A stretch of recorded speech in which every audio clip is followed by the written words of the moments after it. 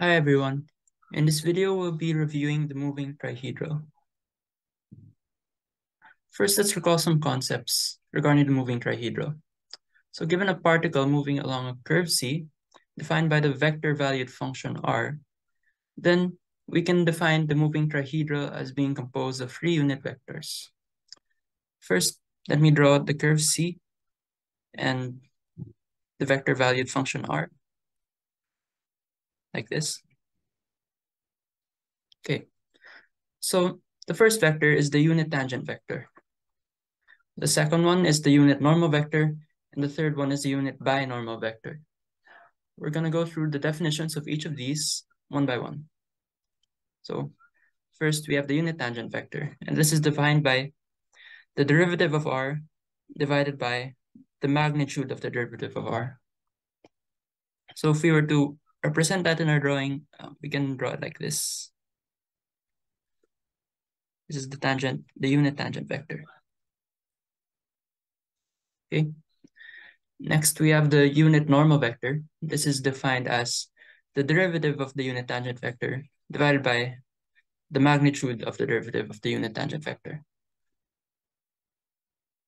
This is perpendicular to the tangent vector, so I'll draw it like this. And finally, we have the unit binormal vector. Now, this is defined as the cross product of the unit tangent vector and the unit normal vector. This binormal vector is perpendicular to both the unit normal and the unit tangent. So I'll draw it like this.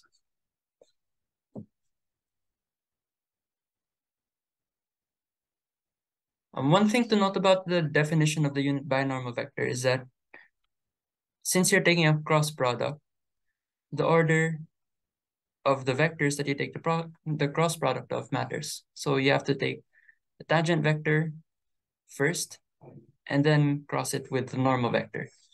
If you switch around the order, you'll get something different. So that's just some small detail to note, to remember. Okay, so we can also define the binormal vector in terms of r, and you would do so using this formula. The cross product of the derivative of r with the second derivative of r divided by the magnitude of the same vector. Okay, so using these three vectors, we can define what's called the T and B frame or Frenet frame. And this is a coordinate system formed by the components of the moving trihedral. There are three planes here, and they're formed by various combinations of the three vectors we've defined. So first up, we have the osculating plane. Now this plane is spanned by the tangent vector and normal vector. So this means this is the plane on which N and T live. So if we can draw it like this. You can imagine that this is the plane that N and T lies on. It's flat. Okay, next we have the rectifying plane. This is the plane where the tangent vector and the binormal vector lies on. So in this case, it's this plane.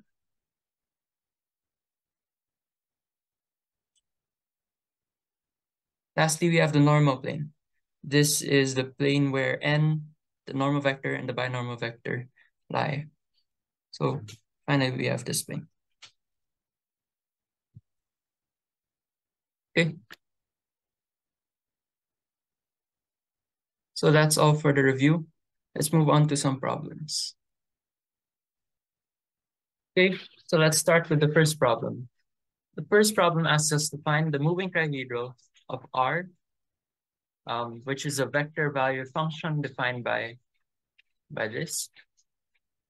And find the moving trihedral at t equals pi over 2.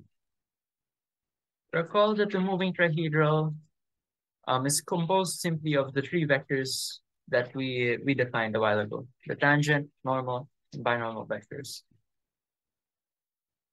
So the obvious way to tackle this problem is to find each of those three vectors. And we can start first by solving for the unit tangent vector. So to start off, let's calculate the derivative of r. And the way we calculate the derivative of r is we do it on each component. Okay, after that, we need to find the magnitude of this vector. So we simply get the magnitude. And in order to simplify this, we can note that we can factor out 36 in these two terms so that we can get cosine squared of 2t plus sine squared of 2t.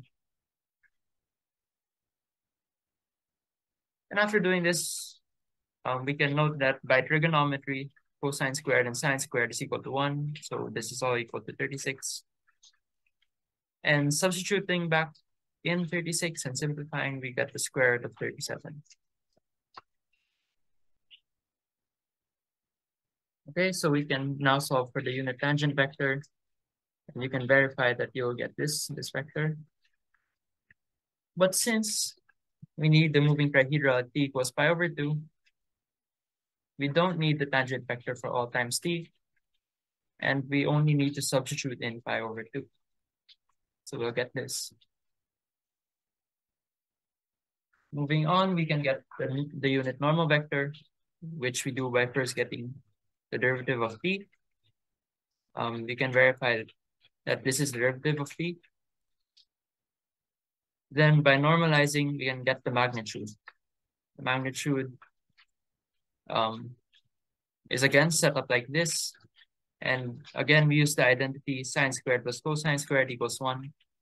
And if we simplify, we'll get this. And using these, we can get the unit normal vector. We can verify that the unit normal vector is equal to this one. Finally, evaluating at t equals pi over 2 yields this vector. Okay, lastly, we need the unit binormal vector at pi over 2. This time we can go straight to b of pi over 2 because this is simply defined as the cross product of t of pi over 2 with n pi over 2. Recall that this is the definition of the binormal vector. Okay, so since we already know t of pi over 2 and n of pi over 2, we simply substitute that in and take the cross product. So after taking the cross product, you should get this vector. Thus, the moving trihedral at t equals pi over 2 is given by these three vectors. Actually, there's a typo here. This should be -1. And we're done. Okay, so let's move on to problem 2. Problem 2 asks us to find the equation of the osculating, rectifying, and normal planes of R being defined by this vector valued function at t equals 2. So before getting into the solution, let's just recall what the osculating, rectifying, and normal planes are. So first up, the osculating plane is the plane that contains the unit tangent vector and the unit normal vector. On the other hand, the rectifying plane contains the tangent vector and the binormal vector. And lastly, the normal plane contains the normal vector and the binormal vector. So given these definitions, how do you think we can find the equation of the planes? Well, starting with the osculating plane, we can imagine the tangent, normal, and binormal vectors, like so.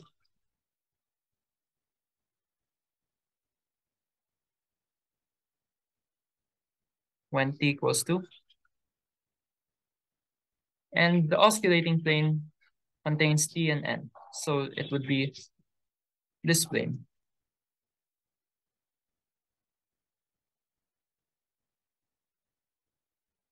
Recall that to define a plane, we need two things. We need a point. In this case, we can take this point here. This is R2. And we also need a normal vector to the plane, a vector that's perpendicular to the plane. In this case, since we know that the binormal vector is perpendicular to both n and t, and we can simply get the binormal vector. So given these two ingredients, R2 and B2, this is a point and a normal vector. We can use the point normal form to obtain the equation of the osculating plane. On the other hand, if we want to get the equation of the rectifying plane, the plane that contains T and B,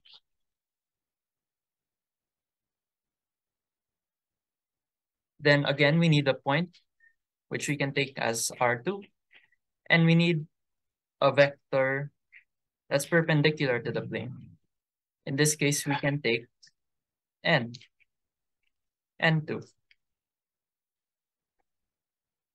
And similarly for the normal plane, we want to take a point and the normal vector. The point can be R2. The normal vector this time can be T2, the tangent vector. So what this tells us is that we need to solve for tangent, normal, and binormal vectors. So let's do that first. We're gonna employ a different method to get the three vectors. We're gonna streamline it a bit by first taking the derivatives of R. So we take the derivative of R at 2, and we get this vector. We get the second derivative of R at 2, and we get this vector. We also get the magnitudes of these derivatives. We get 6 and 2 squared of 2, respectively.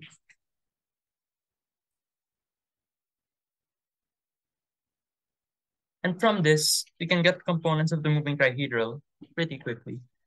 We will be getting the unit tangent vector first. You can verify that the vector we get is this one.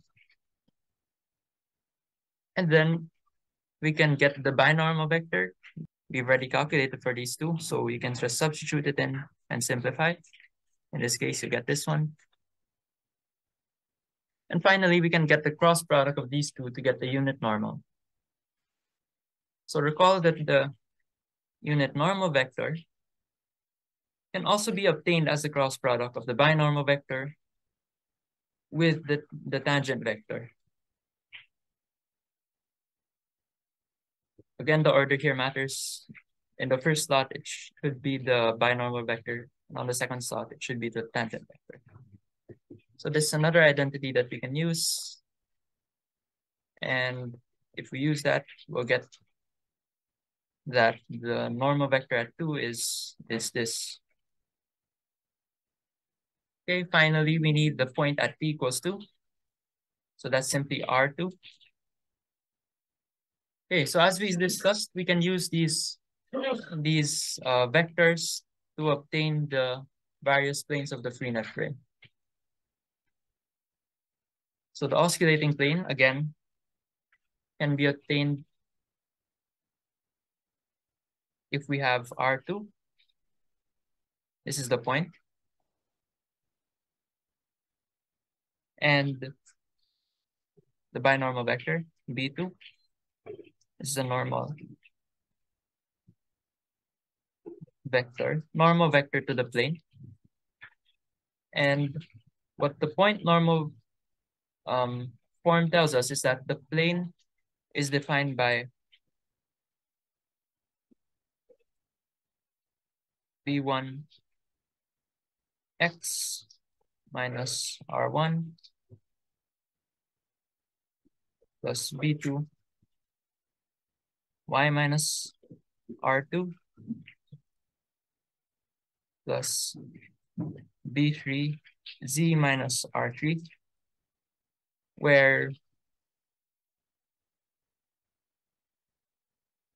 B1, B2, and B3 are simply the components of B.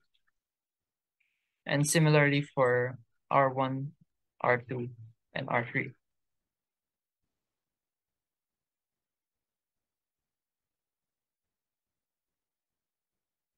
Okay, so this is the point normal form, and these are the ingredients of the point normal form. Given these, we can readily calculate for the equation of the oscillating plane. So you should get this equation. Next, we can calculate for the rectifying plane. Recall that the point here is R2 again. And the normal vector is N2.